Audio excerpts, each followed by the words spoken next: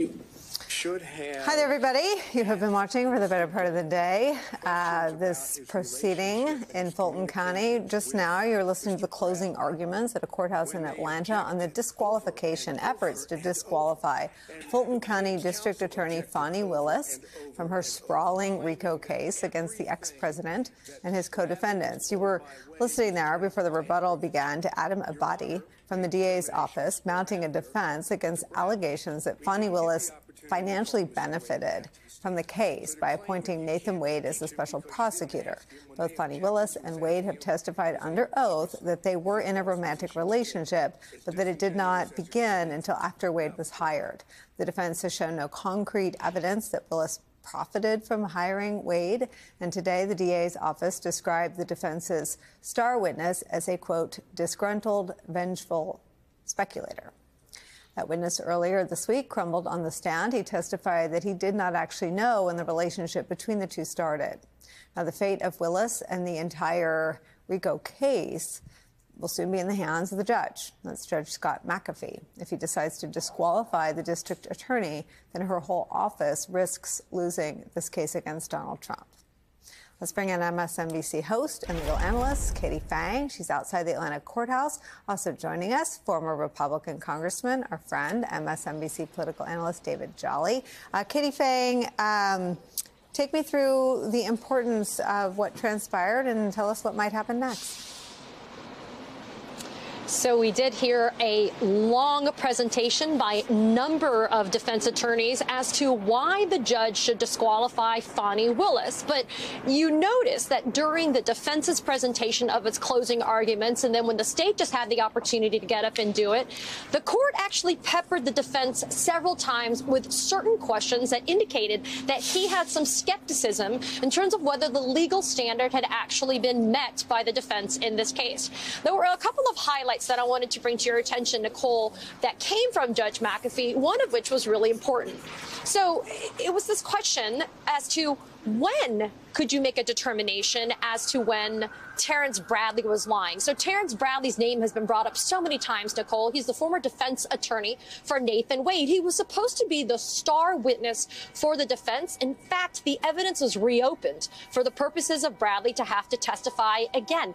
However, Bradley indicated that he was providing pure speculation when he texted with Ashley Merchant, who's the defense attorney for political operative for the GOP, Mike Roman. So the thing that we're kind of focusing on here, Nicole, is this idea that Bradley was supposed to be presented to impeach these witnesses. He was supposed to be able to take the stand and say that these other witnesses like Wade and Willis, et cetera, would have lied or were lying on the stand. And yet Bradley didn't impeach anyone. In fact, he impeached himself when he said that the texts that he sent were just based on speculation. Another question that came from Judge McAfee that was very telling.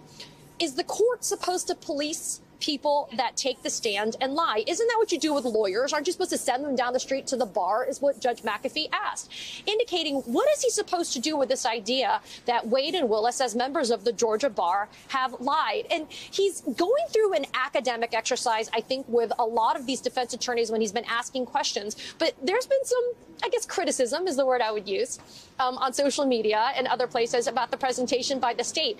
You know, it wasn't as, I guess, compelling, and yet in some ways it was, Nicole. And the reason why is you have to reduce this to just the facts and the evidence. There's no jury in this courtroom. It's just Judge McAfee.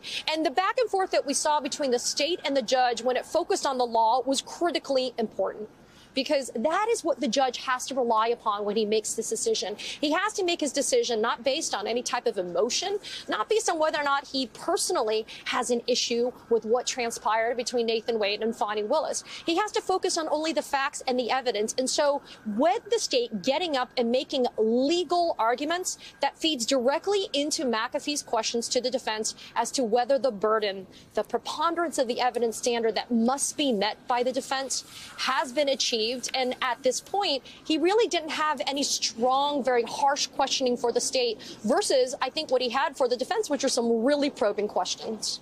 David Jolly, there's a movie, I think it's called Why You Were Sleeping. I think Sandra Bullock stars in it.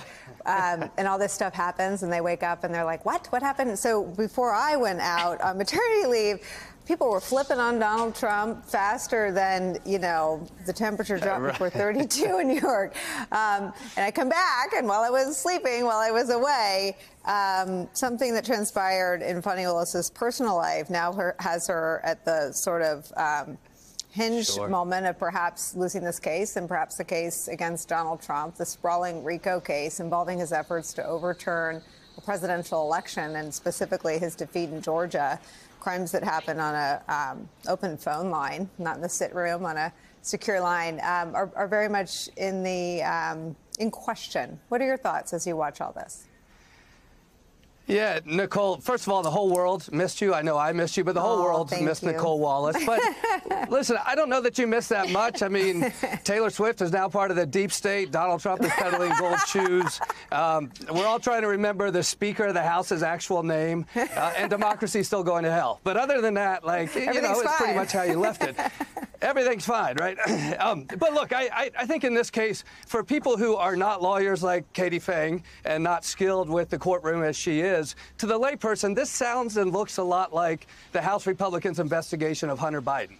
It's like, what are we really talking about, and what are we trying to get to the bottom of? Because this has nothing to do with the actual indictment, the allegations of election tampering in the state of Georgia. And so I think for non-lawyers and for people who are worried about justice and democracy, you're right to kind of feel maybe accountability is beginning to slip away, because this is one of those weeks between the high court's decision on taking the case on immunity and now what we're seeing in the courtroom. But I would also say this: if the lawyers are actually arguing in front of the judge, whether or not the standard is appearance of conflict of interest or actual conflict of interest, once again, you've lost the American people. But I would suggest that hopefully justice actually does win the day here, because if Trump's lawyers and the defendant's lawyers are arguing that the standard only needs to be appearance of conflict of interest, that's because they know that they failed to establish a real conflict of interest. That said, to Katie's point, the judge has to consider the law and the facts as he sees it.